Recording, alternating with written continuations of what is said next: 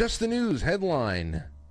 Donald Trump announces win in Stormy Daniels' case, says she owes him nearly $300,000. Sorry, Stormy. That's what happens. But at least you got to hang out on CNN like 3 nights a week, painting her toenails with Anderson Cooper like it was some kind of a weird middle school sleepover. Former President Donald Trump on Monday announced the court ruled in his favor on Stormy Daniels' libel lawsuit against him, and she will have to pay him nearly $300,000 as a result. Trump announced the win on Twitter through a spokesperson, Liz Harrington. He wrote the following.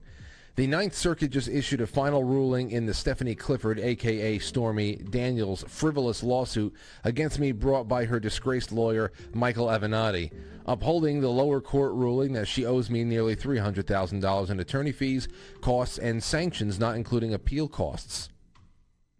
I have stated many times through the years, I never had an affair with Stormy Daniels, nor would I have ever wanted to. Whatever. I never cared. I still don't. The ruling was a total and complete victory and vindication for and of me. Oh, you think you're vindicated? You think they care? That was a time waster, Mr. President.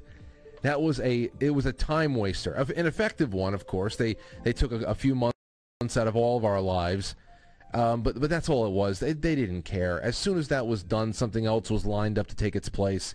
It was just one of many mines in the minefield.